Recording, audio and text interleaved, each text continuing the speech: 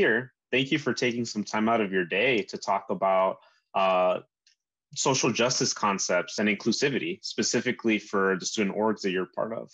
So before I get started and talk about just like expectations and kind of like what we're going to be doing tonight, I want to do something called positionality, because I just think it's important for all of you to know a little bit more about me, kind of like what angle I'm kind of approaching this from. So you'll see that my pronouns are él for those that speak Spanish, he and him as well. I've been working here at Center for Leadership and Involvement for about a year now. Professionally, outside of my undergraduate, I've been working out for about 5, 6 years. And I've been in a variety of different environments. I've worked in the nonprofit sector, I've worked in the corporate sector, I've worked in higher ed. And I've seen different work environments, and I've seen leadership enacted in different capacities. And the one thing that I always wish would be a thing, just so that we can bridge different gaps, is that we can't use like a very broad approach for including community or people into our organizations. I think that we need to be very intentional about how we connect with folks. So what I additionally mean by that, I identify as Latinx, specifically Guatemala. I come from a family of immigrants, and I think that really sets a specific lens on my own experience. An experience where I felt like I've needed to negotiate with people about aspects of myself. I've had to fit into certain organizations when they weren't as willing to modify things. And part of like my own goal, on top of teaching folks about leadership, is also teaching folks how to lead in these organizations, or maybe the ones that you come from today, and make them more inclusive for other people. Because not only is it better for those folks that might be new to your organization, there's a lot of benefits to building an inclusive environment, which I kind of want to go over. So you'll see up here on our agenda, there's a couple things that I want to touch on. I do think social justice connects directly with leadership development. So I want to make those connections with you today. So I'll be using the leadership framework to talk about a lot of our concepts. And then I'm going to dive a little bit into theory. You'll notice that there's these 3 areas specifically. Like 1, what does it mean to lead inclusively? How do we audit your organization in terms of how inclusive it might be? And then how do we keep working on your skills so that you know what it means to be culturally responsible or as inclusive as possible? Even though I'm going to be diving into theory, and I could talk about that all day if you talk to some of my students, part of like student leadership program, I want this to be as engaging as possible. So each tool or point that we're going over, there's an activity associated with it. There's going to be times for you to individually reflect, to share as part of a group, and to break out into groups to go over some of these concepts. I'm using scaffolding today to teach. So basically what I mean by that is I'm using a concept to build off of each one. And hopefully that'll help with understanding for some of the topics that I'll be mentioning. In terms of feelings, I know that we are in a racialized context and that things feel racially divided. And that's not the only type of discrimination or injustice that exists. There's so many others. I mean, we can kind of get a dart and throw it on the diversity board if we want to look at maybe like disability or immigration status, or the list kind of goes on and on. I'm mentioning that because I know these types of conversations are contentious. They can be uncomfortable. They can be uncomfortable on both parts, whether you identify as someone that might be more on the dominant side of society or more on the underrepresented side of society. I do not have answers for all the issues that might be on your mind for today, but at the very minimum, I hope that I can provide tools that you can take back to your student orgs so that you can have these difficult conversations. And after the fact, if you think that this information is really valuable, I'm going to share with you a way to reconnect with our office in case you want to engage in this work more deeply. So hopefully that gives you a better sense of like what to expect for today. And again, I really appreciate you being here so we can have this conversation. So let's get the big theory out of the way first, then we'll get into some of the activities. I'm not sure if folks here are participating in the leadership certificate program, but that's the main way that you kind of get connected with our framework. You'll see this tool up here on the screen. And really what my office tries to do with this, we just want it to be very clear to students when you go into a class or you go to a workshop on campus, that we're using a common language to talk about leadership. And there's a lot of theory that kind of goes into this and a lot of connections that we make so that we have this common language. So I'm actually not going to go in depth with like our values and competencies because we have another session that's related to the framework. But I just wanted you to know, like, this is where I'm getting the content for today. Secondly, because we have values and competencies that work together to come up with our definitions of leadership, you'll notice that in this grid, we have different actions associated with each value and competency. So for my content, where I'm talking about inclusivity, I'm pulling from here to come up with my conversation points and what some of my tips and tricks that I have for you. So maybe you want to engage with this framework a little bit more deeply, but that's kind of where all this information is coming from. And why is this important? Well, on this third slide, you'll notice that the things in the grid multiply. So there's different types of knowledge, different skills you can work on, different abilities related to leadership. All I'm trying to show here is that there is a direct connection with social justice and leadership development. And that's something that folks don't necessarily think about all the time. I think when folks think about leadership, sometimes they think about like professional development or like, what are the things that I'm going to do in the workplace, like communicating effectively, giving a great speech, going along well with my workmates. But I think that for a lot of leadership concepts, you can center social justice on it, and then it multiplies kind of the ways that we think about how we kind of live with other people. So here you'll notice here's our definition for leadership framework, for our leadership framework, and I kind of just went over that. But if we dig deeper and we think a little bit more about what does leadership look like, but on top of that, what does a social justice perspective look like with leadership? There's some key points here. So one, at UW-Madison, we try to define leadership as actions, things that you do to make change happen. And specifically, it does not need to be based on position or authority. So this is not to call you all out, but in the chat, you listed your different positions and titles that you're part of for your student orgs. I'm not criticizing that. That's great. You need to have structure so that folks know what tasks are associated with your student org and where you kind of go along. All I'm trying to say, though, is there's a difference between saying like, Allison, I'm not picking on you. There's a difference between saying like, I am a fundraising officer, therefore you must listen to everything that I say because I have officer in my title, versus I am a fundraising officer, part of our leadership team, and I'm here to help us with getting money for our organization, but I'm willing to help people with other things that are here. I just want to provide direction for my group. I'm not saying that any of y'all are using that specific mindset about like, if I have a title, therefore I have power, but I want to challenge that. I want you to think about what does it mean when you're part of leadership for your organization and what is associated with that.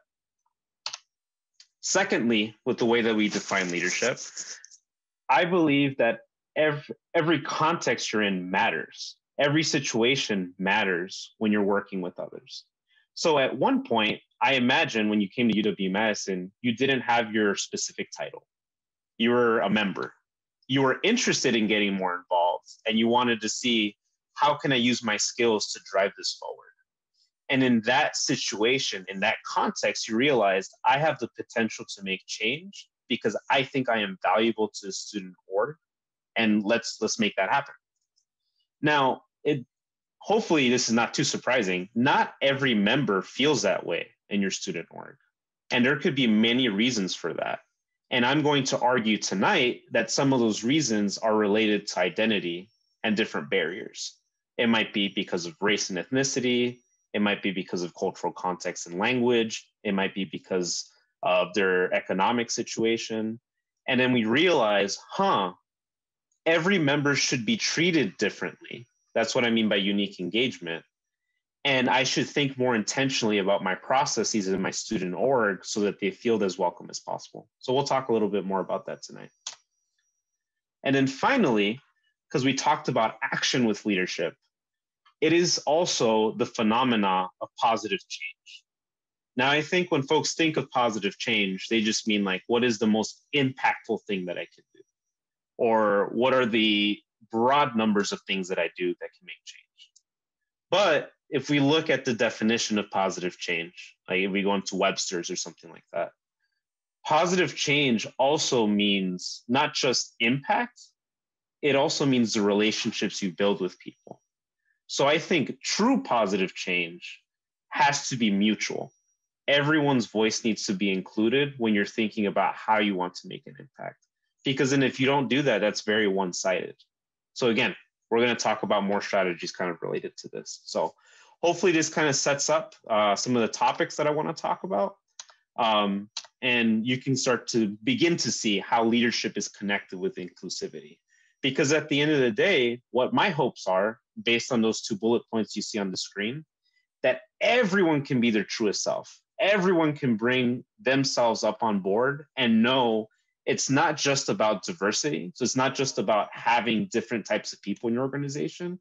It's about honing in on their skills and abilities and strengths, and also respecting them as a person and letting them know that all aspects of their being are valued, because then that's when you start breaking down barriers, and that's when you start truly building an inclusive organization. All right, so here's the first tool that I want to talk about for today, the idea of inclusive leadership. So I'll talk concept first, and then we'll go into an activity. So a question that I get commonly from students, faculty, staff, okay, Larry, you've convinced me. Maybe social justice has something to do with leadership, but what the heck does it look like? So here's a definition that we can kind of work off from. I know I didn't ask folks for majors, but I got this from business literature. So when I think about inclusive leadership, I'm thinking about, as a leader with your power or your positionality, whether you're the president of your organization or if you're an advisor or whatnot. I was just looking at titles in the chat. How are you using your power or positionality so that folks feel included as part of your group, and that they're included and sharing that power with you to help make decisions? So you might be asking, well, why would I do that? I think there's a lot of benefits to not sharing that. Well, here are some reasons for that. The more that you can make people feel included as part of decision-making and as part of their group, you're going to retain members. So I don't know what the landscape is for some of your student orgs, but I do know some student orgs deal with ineffective retention of members. This is a reason why you want to go towards that. Another reason, and this is not a surprise in a racialized moment, it helps you think about what does it mean to have equitable processes for your student org. Because if you are putting the group member forward and thinking about how to include them, it'll have you think more critically about the ways that you need to do that. I think in business theory, there's a lot of benefits to just being able to work collaboratively because you have more solutions to problems. And then finally, that last point right there, folks will feel, if they feel fully included, then they will feel well. They will feel less stressed. They'll feel more willing to contribute. So I think that with the leadership framework, we can try and practice inclusive leadership and making sure that we're making this a priority, not just for yourself, but for the rest of your student work. Maybe you've seen this activity before. I'm not going to go super in depth on Identity 101 because I think the Office of Inclusive Education has a great process for that. This is just to kickstart our thinking, okay? So just follow along with me because I swear this will connect to our other concepts. In that wheel, I want you to think about which of our identities do you think about most often and which ones do you think about least? So just write that down on your sheet for right now.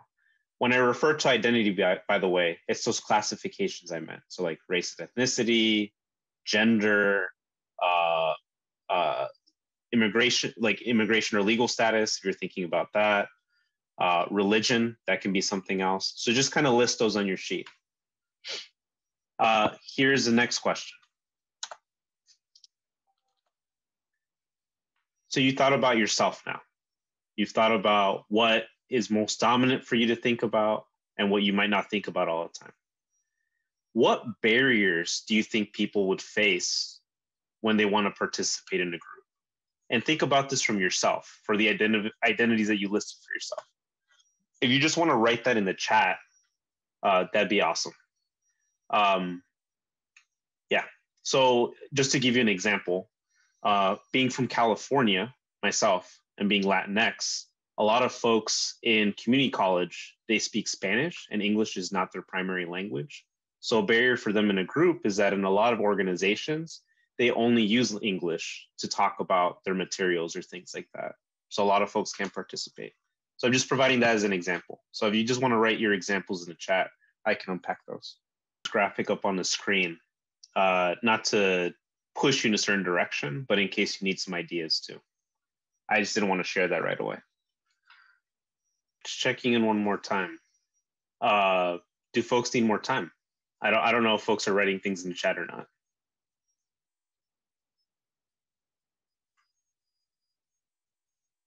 Cool. Thank you, Christine.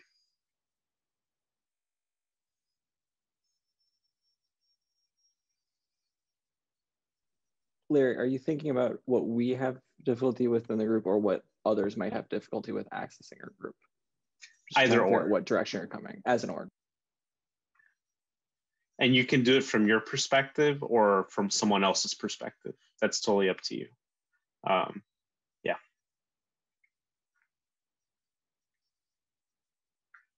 Cool. While folks are kind of writing ideas, I'm going to try and unpack some of this stuff in here.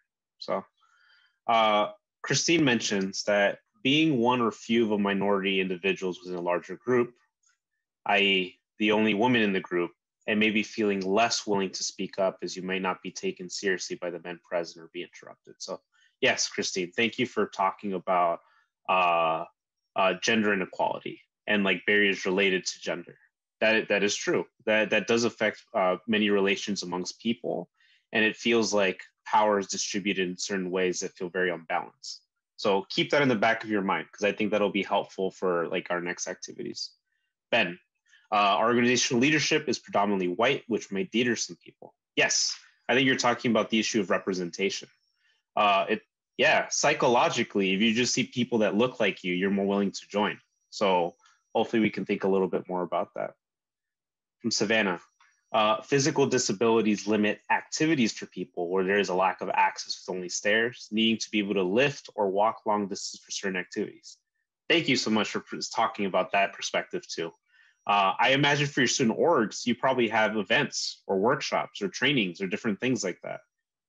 Virtually, this has been a miracle for some people because now they can access more things. Maybe that's how you think a little bit more about your trajectory in a post-COVID world. But thank you for mentioning that. Catherine, socioeconomic class. People might be able to afford to join a club when they could be working. That is a big issue, and that is something that we think about a lot. Imagine for your positions, a lot of it's probably volunteer-based. So you're just doing it because you like the interests or you like the people, and you're willing to give time. But maybe that's something good to think about. How do we make it more accessible from an economic standpoint?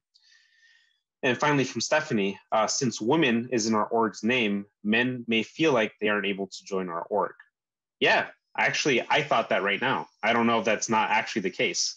And then if you think about gender as a spectrum, that could be very limiting to just think about men and women. So there's a lot to kind of unpack there as well. But I'm not going to go in depth in terms of like different barriers to access. I just want you to think about those barriers to access. And oftentimes I feel like being in college is like a bubble because we're with our friends, we're working on very specific issues. Sometimes we think that what we might see outside, for example, up here in this circle, like, you know, issues with the economy and like our federal administration putting up issues and then this whole broad history of colonization, like it doesn't really affect us. There are trickle-down effects, and we do need to think critically about how we do things with our organizations. So let's go into that next. Thank you, y'all, for participating in that. So now I want to go over another tool. You have a better sense of what barriers might look like and how that relates to you.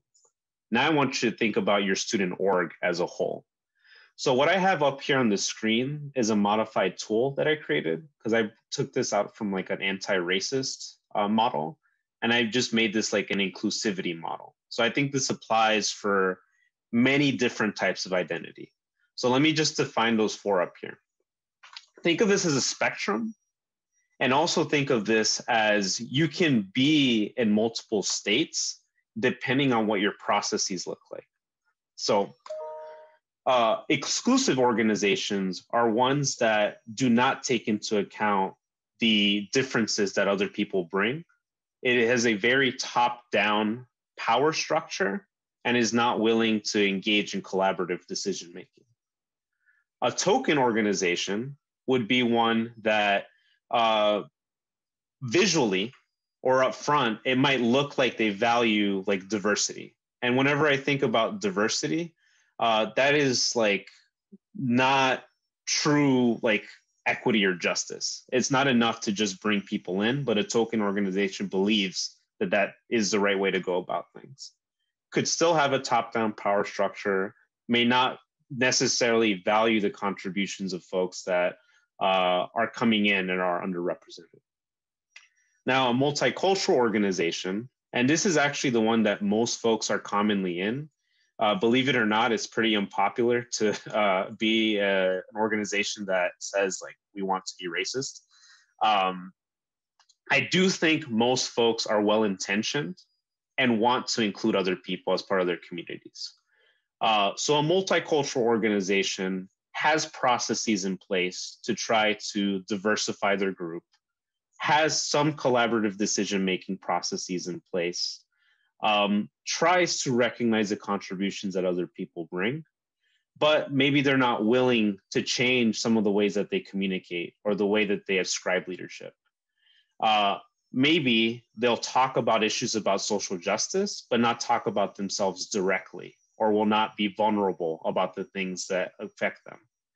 A lot of times multicultural organizations will also not think about power and how power affects other people. They'll just subscribe themselves to like a typical like a hierarchy in terms of like how positions kind of work. And then finally, an inclusive organization is one that seeks to be transformative. You will see it transformative in terms of like the composition of who is in the student org. I would even say going beyond like dominant narratives of what inclusivity looks like. I think oftentimes we think about race and ethnicity, but for example, and I think Savannah brought up a good point, a lot of times we don't think about disabilities. A lot of times we don't think about folks that might be undocumented and how that might affect them in the college environment. You need to think more outside of the box. What else does inclusivity look like? You're more willing to work in a horizontal structure. That might be another example. You might be willing to think more about equity rather than equality. So like if you know someone is struggling more with funds, you might put in a policy where like everyone gets $10. No, not everyone needs $10. Maybe that person needs $50 and other members should be okay with not getting money. So just some examples of like what that looks like. Let's go deeper now. So as an example, I wanted to talk about culture as one of those ways to think about where do I fall on the organizational identity spectrum. I've talked about some of these examples already, and I just want you to see like what do these examples kind of look like. Now, you can be in different areas. So for example, you might be a mostly multicultural organization because you are trying to address prejudice, because you are trying to make your organization diverse, but maybe you're not learning about social justice concepts. Maybe you're doing the bare minimum of compliance and doing bias training, as an example. See how it's kind of a spectrum and you can be in different sections. Maybe you are actively recruiting and mentoring marginalized people and encouraging a horizontal structure, but maybe you're also uncomfortable with conflict and addressing power. So I think you can have your foot in different sections of this, but it's good to call this out because then you can address things head on and be more clear about how you want to be an inclusive organization. There are different ways to look at this too. And I think these are all relevant for student organizations. In case you need examples of like, how do I start challenging our structure? How do I start challenging our dominant ways of doing? And there's different ways to do this. It might be related to like, you know, is it reasonable to just ask people to volunteer, or should we be paying them? Are we getting funding from certain areas that value on concepts of social justice, or are we taking money from folks that are marginalizing other people, even though we're not doing that? Are we thinking about where our events are located and where they kind of take place? Who has a say in how things happen in an organization? And for the folks that are not in leadership positions, how can they have more of a say? So that's where all of these bullet points kind of come through, and maybe that kind of helps with your thinking. But that was a lot of me talking. So I'm actually going to break you out in 2 breakout groups now. And if you go back into that drive, you'll see the group discussion part of the worksheet. These are the questions that I want you to discuss in your breakout rooms, where we're going to spend about 10 minutes doing that. Look again at that spectrum and think about, where does your organization fall in that spectrum? If you say to me, Larry, I think we're actually multicultural and inclusive, that's fine. Just make sure that you're ready to kind of think about how you stand there. Then I want you to think about the way your organization runs.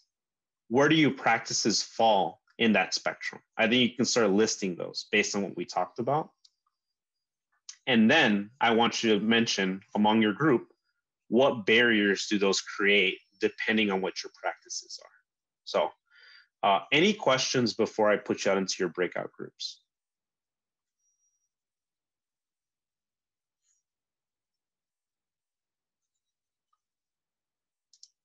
Okay. I will be stopping in both. I will not talk because I want y'all to have the floor. But in case you do have questions, because they might pop up, so just give me a second to do this.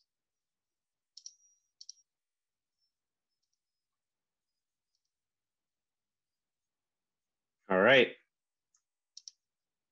Should be able to join your room now. Okay. So a lot of awesome ideas that were being thrown around in terms of how do you start breaking down these barriers? It seems like the idea of changing organizational structure resonated with some people. Having specific roles related to encouraging inclusivity was an idea. Thinking about your funding sources and where money is coming from. Thinking about how to intentionally help others fundraise so that they can access your services. And also thinking about your recruitment efforts. Just some ideas that people were kind of mentioning. So I just want to say thank you for engaging in the conversation and really thinking about this. And I know 10 minutes is not enough to think and talk about this. I just wanted you to use this theory in practice so that you at least know how you can use it. So let's go on to the next part. Besides auditing your organization, and besides thinking about identities and how that relates to inclusive leadership, we also need to exercise our knowledge about how to be culturally competent so that we can understand where others are coming from. So I'm actually pulling this straight from the Leadership Certificate Program, which we engaged with the Chancellor and the Wisconsin IDEA to come up with this definition. But basically, global and cultural competence is what's listed here. The different ways that we think about how we respect other communities, other people, their backgrounds. But the part that I bolded, which I think is most important, is that it never ends. We don't take an ethnic studies course and then it's it. We don't go to like 6 workshops on social justice and we're like, oh, got it done. And I just think that that is such a big flaw in our learning. And you don't just see this in higher education. You see this in K-12. You might have seen this in high school where you were able to take 1 course on ethnic studies. You see this in the professional world. You'll see companies that'll have like a week-long diversity retreat, and then that's the solution to creating social justice in the world. And none of that is true. You have to continuously engage in this process of learning so that we can move towards a more inclusive environment. Now, you might be thinking, great, now Larry has exact solutions for how to do this. I don't have anything new to share with you, unfortunately. So I'm just going to reiterate what other people have said. And maybe this is just disappointing. Yeah, I guess it is disappointing. I wish we lived in a culture where this is just ingrained in what we do, but it's not. So I'm going to go over this. One, in that first activity, you thought about what identities were most pertinent or important to you. That means that you should have a learning list then, because you also listed which ones you don't think about or which ones that you could do more work on. I hope you use that to think about what else should you be doing research on. Secondly, it is important to think about how our communication comes across. And I don't mean just from like a semantics or grammar perspective. I literally mean language.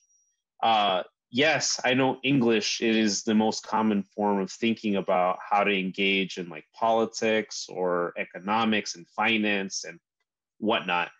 But there are so many other languages that exist. I'm not sure if folks here are bilingual or multilingual or interested in language, but maybe that's something that you can put on your bucket list for later. What's another language that you can learn? I would also challenge you to think about what sources of information or news are you looking at? I fall in that trap. I fall in the trap of only reading liberal content because that is the politic that I ascribe to, and that is what I want to hear, and that is what makes me happy. But I've challenged myself in the past year to read other sources. And even if I greatly disagree with them with a large passion, I at least want to know what that perspective is so I can have conversations with other people. That fourth point about appreciating the diversity of other cultures, there's a lot of ways to do this. And there's a lot of ways to do it that are not culturally appropriative. Right now, Native November is happening. And I don't know if any folks have gone to events related to that. And not all of them are related to academics. Some of them are related to like food or like dress or things like that. That counts. You should go to that so you can learn about other cultures because I think that's vital. And then finally, you need to ascribe yourself to continuous learning. One of my main quirks is when folks ask me, hey, I want to do something about police brutality. Where do I donate money? I don't know. Do you want to affect it at the local level? Do you care about justice at the federal level? What kind of brutality are you referring to? Are there specific communities that you're thinking about? See, we have such a powerful tool, which people refer to as Google or just internet search. You should be doing your research before you ask questions like that, because there's so many different locations where you can donate money or find information or take a look at stuff. I'm basically just saying, let's all make an effort to trying to find some answers to these questions that we have, and then come up with more in-depth or descriptive questions, because then we'll have more meaningful conversations. So I think that's what I'm trying to get across with that fifth bullet point. Now, you might be thinking, well, how is this relevant to my student org? Let's guide you through some individual reflection. So back in that Google Drive, you're going to see the individual reflection question list. You can use that to kind of think and write responses for what I'm going to go through. I'm going to give you about 30 to 40 seconds for each question I'm going to list now. Yes, this might be an easy or softball question folks might call, but what does diversity mean to you?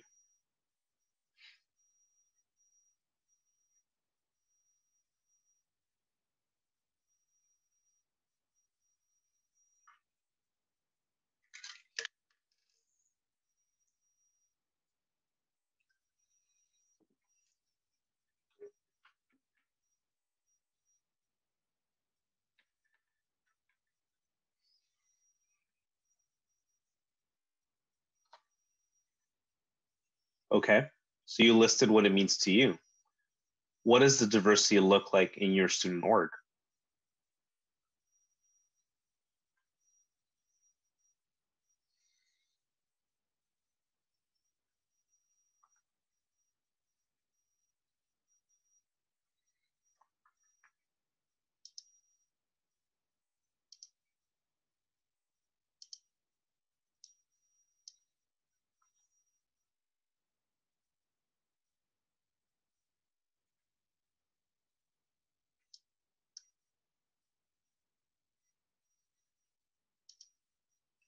Now that you've thought about that, I want you to think about the folks that are not in your organization. Or I want you to think about folks that might be in the minority in your organization. Do you know who they are?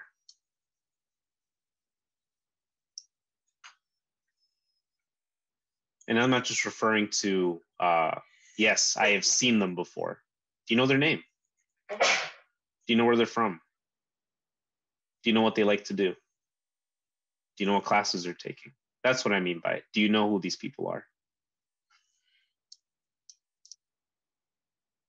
Which I allude to my next question. Have you specifically reached out to them? Have you welcomed them directly with purpose to your organization?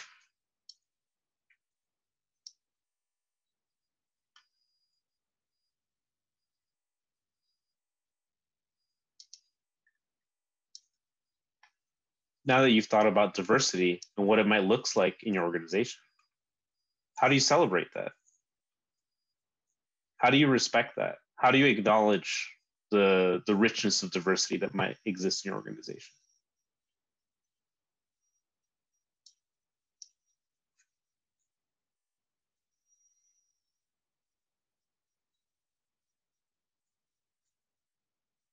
If the answer is, I'm not sure, or we don't, you can write that down. That's totally fine.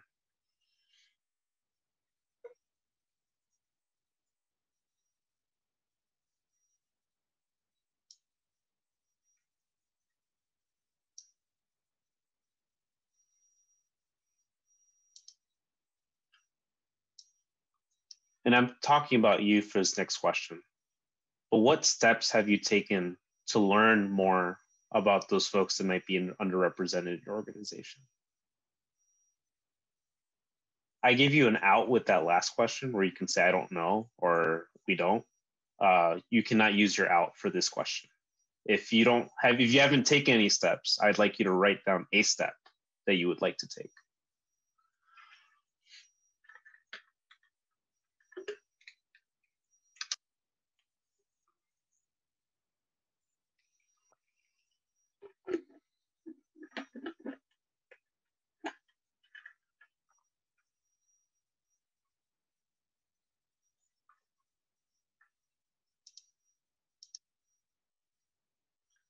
For our next question, this one's harder.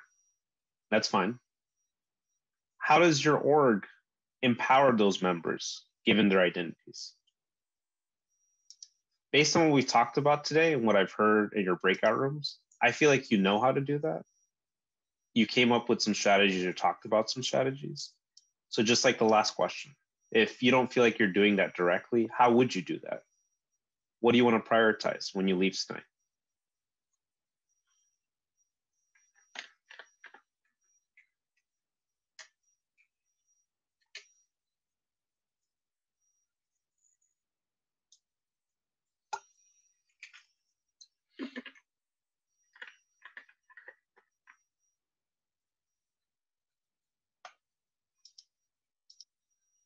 Okay. So thank you for going through some of that guided reflection with me. Again, I cannot solve your problems in the next 3 minutes, but I hope that this reflection at least helped you think about how do I begin to address these problems? So you'll see up in the blue, it says honoring context and culture. This is what I walked with you together tonight. From our leadership framework, I use this competency to talk about strategies that you can use to become a more inclusive organization. And specifically, we talked about 3 tools. We talked about how do you instill the ideas of inclusive leadership so that you, as a student org leader, can begin prioritizing that and showing that for the rest of your members. We talked about the work that needs to be done with cultural competence. And we walked through questions to think about what would that look like for myself and the rest of my organization to be able to value other cultures and people. And I know we did this secondly, but I think that the two above is the work that we do. Then we get to the third one. And the third one would be, what is the organizational audit that we can do?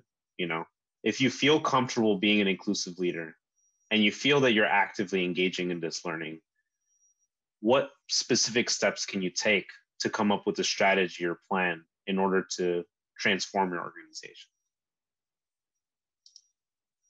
So hopefully, if we use one or more of those tools, you'll be able to come through those mutual benefits that we talked about. So those goals that are meaningful for all. And we can start creating or rebuilding. I'm not sure what kind of history your org has, or strengthening the relationships that we have among people. Because I assure you, there's a lot of benefits to doing that. And I assume that's why you're here tonight. So yeah, I really appreciate you being here. I really appreciate you engaging and taking part in these activities. I hope that it was really helpful. Let me just stop recording real quick.